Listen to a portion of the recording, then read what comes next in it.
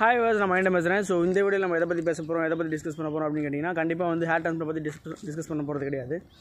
So அப்போ வேறு என்ன பற்றி டிஸ்கஸ் பண்ண போகிறோம் அப்படின்னா, நம்ம கால் பண்ணி பேசுகிற நண்பரும் சரி, நமக்கு மெசேஜ் பண்ணுற நண்பரும் சரி, மேக்ஸிமம் வந்து அவங்க என்ன சொல்கிறாங்க அப்படின்னா, ப்ரோ என்னோடய செல்ஃப் கான்ஃபிடென்ஸே போயிடுச்சு ப்ரோ, எனக்கு வந்து தலையில் வந்து வழுக்க விழுந்ததுக்கப்புறம் வந்து நான் ரொம்ப ஃபீல் பண்ணுறேன், என் ஃப்ரெண்ட்ஸ் கண்ட்ரோல் பண்ணுறாங்க, ரிலேஷன் கண்ட்ரோல் பண்ணுறாங்க, ஸோ இதெல்லாம் பார்க்கும்போது எனக்கு வந்து வாழ்க்கையை வெறுத்துட்டேன், நிறைய டைம் சூசைட் கூட அட்டன் பண்ணியிருக்கேன் அப்படின்னு சொல்கிறாங்க. ஸோ அவங்களுக்கு உண்டான ஒரு பதிவு தான் அது. ஸோ அவங்கள மோட்டிவேட் பண்ணுறதுக்கோசரம் ஒரு பதிவு தான் இது. ஆக்சுவலாக வந்து நம்ம வந்து வாழ்க்கையை வந்து நம்ம ரெண்டு பேத்துக்கோசரம் வாழ்ந்துட்டுருக்கோம். ஒன்று நமக்காக, இன்னொன்று மற்றவங்களுக்காக. ஸோ மேக்ஸிமம் வந்து மற்றவங்களுக்காக தான் நம்ம நிறைய டைம் வாழ்கிறோம். எக்ஸாம்பிள் சொல்லணும்னு வச்சுக்கோங்க, நம்ம மற்றவங்க எப்படி நம்மளை பார்ப்பாங்க அப்படின்னா, இப்போ நம்ம ஏதாவது நானே வந்து ஒரு பிஸ்னஸ் பண்ண போகிறேன் அப்படின்னு சொன்னால், எனக்கு தெரிஞ்சவங்க, என்னோடய ஃப்ரெண்ட்ஸு, ஸோ எனக்கு வந்து நல்லா செய்யணும்னு நினைக்கிறவங்க என்ன சொன்னாங்கன்னா, ஓகே உன்னால் பண்ண முடியும், ட்ரை பண்ணு, ஸோ இது வந்து உன்னால் முடியும் அப்படின்னு சொல்லிட்டு நம்ம வந்து மோட்டிவேட் பண்ணுவாங்க. சில பேர் வந்து என்ன சொல்லுவாங்க அப்படின்னா, இது உன்னால் முடியுமா, இதெல்லாம் உன்னால் முடியாது, ஸோ ஏன் டைம் வேஸ்ட் பண்ணுற அப்படின்னு சொல்லுவாங்க. ஸோ கிண்டல் பண்ணுவாங்க. ஸோ அந்த மாதிரி கொஞ்சம் மேக்ஸிமம் வந்து சொன்னது ரெண்டாவது ரகத்தில் தான் இருப்பாங்க. ஃபஸ்ட் ரகம் வந்து நமக்கு கொஞ்சம் பேர் தான் அந்த மாதிரி மோட்டிவேட் பண்ணுவாங்க. மேக்ஸிமம் வந்து நம்மளை வந்து உன்னால் முடியாது, நீ வந்து இதெல்லாம் பண்ண முடியாது உன்னால் அப்படின்னு சொல்லி நம்ம டிமோட்டிவேட் தான் பண்ணுவாங்க. அதே பர்சன்ஸ் வந்து நீங்கள் அந்த தொழிலில் இறங்கி அதை சக்ஸஸ் பண்ணிட்டீங்கன்னு வச்சுக்கோங்க. ஸோ அப்போ அவங்க என்ன சொல்லுவாங்க அப்படின்னா, எனக்கு அப்போயே தெரியும் நீ வந்து இந்த விஷயத்தை பண்ணிடுவ, நீ வந்து உங்கள்கிட்ட டேலண்ட் இருக்குன்னு எனக்கு அப்போயே தெரியும், நான் வந்து எனக்கு மைண்டில் தோணுச்சு அப்படிங்கிற மாதிரி சொல்லுவாங்க. ஸோ வந்து மக்கள் வந்து மாறி மாறி பேசக்கூடியவங்க, ஸோ நேரத்துக்கு தகுந்த மாதிரி பேசக்கூடியவங்க. அந்த சமயத்தில் அவங்களுக்கு என்ன வந்து பெனிஃபிஷியலாக இருக்கோ இல்லை வந்து கரெக்டாக தோணுதோ அதுதான் பேசுவாங்க. ஸோ அதனால் மற்றவங்க பேசுகிறத வந்து நீங்கள் வந்து எதுவும் பொருட்படுத்தாதீங்க. வாழ்க்கையில் நம்ம வந்து முன்னேறணும் அப்படின்னா நம்ம என்ன பண்ணலாம் அப்படின்னா, நிறையா வந்து மோட்டிவேஷனல் ஸ்டோரிஸ் கேட்கலாம், மோட்டிவேஷனல் புக் நிறையா படிக்கலாம். ஸோ இதெல்லாம் படிச்சிங்கன்னா பெரிய பெரிய ஸ்டார்ஸ்லாம் இருக்காங்கள்ல, ஸோ எல்லா துறையிலும், இந்த துறையிலாம் கிடையாது, எல்லா துறையிலும் பெரிய பெரிய ஸ்டார்ஸ்லாம் இருக்காங்க. ஸோ அந்த ஸ்டார்ஸோட புக்குகளை படிச்சிங்கன்னா வந்து உங்களுக்கு ஒரு கிளியராக ஒரு ஐடியா கிடைக்கும். என்ன ஒரு ஐடியா கிடைக்கும் அப்படின்னா, ஓகே இதெல்லாம் பண்ணால் நம்ம வாழ்க்கையில் பெரிய ஆளாகிடலாம், ஸோ இப்போலாம் அவங்க வந்து ஸ்ட்ரகிள் பண்ணியிருக்காங்க, ஸோ இப்போலாம் ஸ்ட்ரகிள் பண்ணதுனால தான் இவங்க வந்து வாழ்க்கையில் சாதிச்சிருக்காங்க அப்படிங்கிறத வந்து நம்ம நீட்டாக தெரிஞ்சுக்கலாம். நான் வந்து நிறைய மோட்டிவேஷனல் ஸ்டோரி வந்து கேட்பேன், நிறைய படிப்பேன். ஸோ அதுலேருந்து ஒரு ஸ்டோரி வந்து நான் உங்கள்கிட்ட எக்ஸாம்பிள் சொல்கிறேன். ஸோ இதுக்கெல்லாம் வந்து தெரிஞ்ச ஒரு ஸ்டோரியாக தான் இருக்கும் கண்டிப்பாக. ஏன்னா வந்து நான் சொல்ல போகிற ஸ்டோரி வந்து யாரோடது அப்படின்னு கேட்டிங்கன்னா, சச்சின் டெண்டுல்கர் ஒரு ஸ்டோரி. ஸோ சச்சின் டெண்டுல்கர் வந்து தெரியாத ஆளே யாரும் இருக்க மாட்டாங்க இந்தியாவில் மட்டும் கிடையாது, வேர்ல்டு லெவல் வந்து ஒரு மிகப்பெரிய ஒரு ஜாம்பவான். ஸோ வந்து ஆஸ்திரேலியன் டீம் வந்து செம டாப்பில் இருந்தாங்க, பீக்கில் இருந்த டீம் அது. ஸோ என்ன சொல்கிறது, 1990 2000 வரைக்கும் செம பீக் அந்த டீமு. ஸோ அதுக்கு முன்னாடி நல்லா விளாண்டுருந்தவங்க தான். ஸோ அந்த டீம் வந்து யாரையுமே ஒத்துக்க மாட்டாங்க. ஸோ இவங்க வந்து நல்ல பேட்ஸ்மேன், இவங்க நல்ல பவுலர், இவங்க நல்ல டீம் அப்படின்னு சொல்லிட்டு, ஈவன் அந்த டீமே வந்து ஒத்துக்கிட்ட ஒரு பேட்ஸ்மேன், இவர் வந்து ஒரு சிறந்த பேட்ஸ்மேன், தலைச்சிறந்த பேட்ஸ்மேன், பிராட்மேனுக்கு ஈக்குவலாக இருக்க ஒரே ஒரு பேட்ஸ்மேன், பிராட்மேன் வந்து ஆஸ்திரேலியாவோட பேட்ஸ்மேன், அவருக்கு ஈக்குவலாக இருக்க ஒரே பேட்ஸ்மேன் இவர் தான் இந்த உலகத்திலேயே அப்படின்னு சொல்லி ஒத்துக்கிட்டாங்க அந்த டீம் கூட. ஸோ அவரை பற்றி தான் பேச போகிறோம். ஸோ அவரை பற்றி நம்ம நிறையா படிச்சிருக்கோம், ரைட்டா? 10th ஸ்டாண்டர்ட் புக்கில் கூட வந்திருக்கு.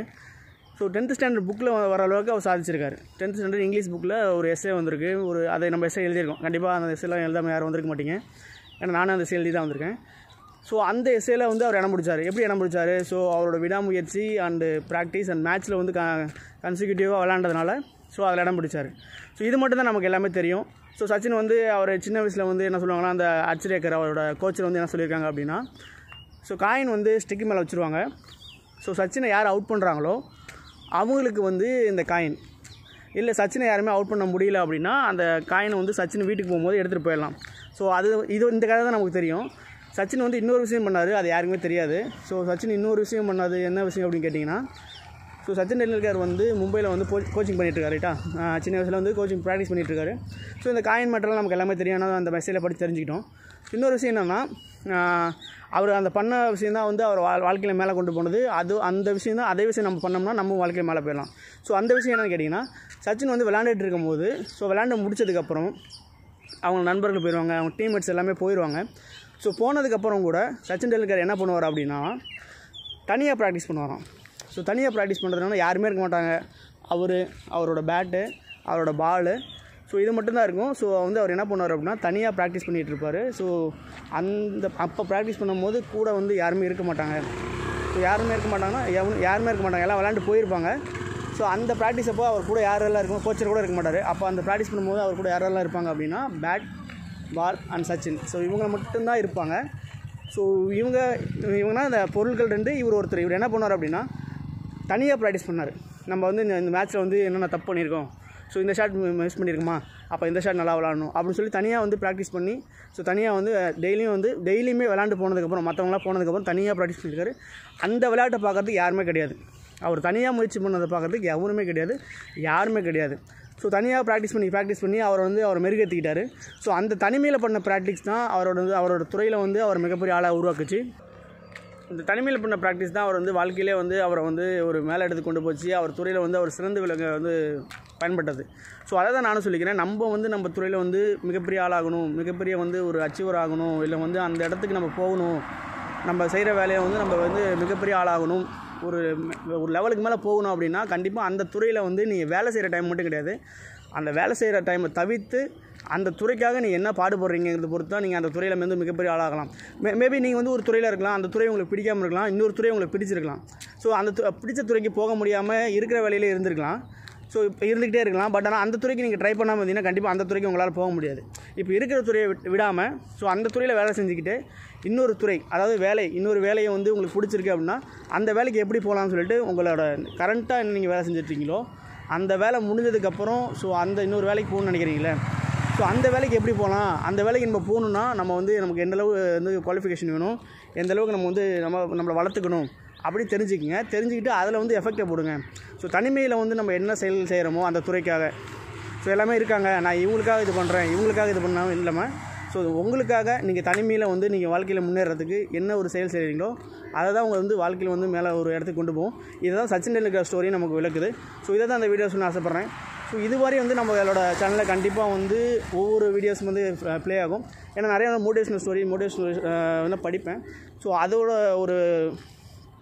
ஸோ அதுலேருந்து சொன்ன ஸ்டோரி தான் இது. ஸோ கன்டினியூஸாக நம்ம சேனல்ஸில் அந்த மாதிரி ஒரு வீடியோஸும் வரும். ஏன்னா வந்து நம்மளோட பாலனஸான நண்பர்கள் வந்து ரொம்ப வந்து என்ன சொல்கிறது, ரொம்ப வந்து மன வருத்தம் அடைஞ்சிருக்காங்க. ஸோ வந்து அவங்க வந்து வாழ்க்கையில் வந்து கான்ஃபிடன்ஸை இழந்துட்டாங்க. ஈவன் நம்ம கம்மியான ஹேர் டிரான்ஸ்பிளான்ட் கிளினிக் சொல்லியுமே அவங்களால அது கூட பண்ண முடியாத அளவுக்கு இருக்காங்க. வாழ்க்கையில் எப்படி முன்னேறன்னு தெரியாமல் இது ஒரு பால்னஸை வந்து ஒரு காரணமாக வச்சுக்கிட்டு நம்ம இது மேலே போக முடியாது அப்படிங்கிற அளவுக்கு இருக்காங்க. ஏன்னா பால்னஸ் இருக்கும்போது எனக்கு இருந்தது. பட் ஆனால் அந்த பால்னஸை போனதுக்கப்புறம் எனக்கு தெரிஞ்சது ஓகே இது வந்து ஒரு பியூட்டி தான் நமக்கு. ஸோ அதை தவிர்த்து வாழ்க்கையில் நம்ம சாதிக்க வேண்டியது நிறையா இருக்குது அப்படிங்கிற போது நமக்கு தோணுச்சு. செல்ஃப் கான்ஃபிடன்ஸுக்கு ஹேர்ஸ் வேணும், அது இல்லைன்னு சொல்லலை. பட் அதை நினச்சி மட்டுமே வாழ்க்கையில் நம்ம விட்டுறக்கூடாது அப்படின்னு சொல்லி இந்த வீடியோ முடிச்சுக்கிறேன். ஸோ தேங்க்ஸ் ஃபார் வாட்சிங், கீப் சப்போர்ட்டிங், வெல்கம்.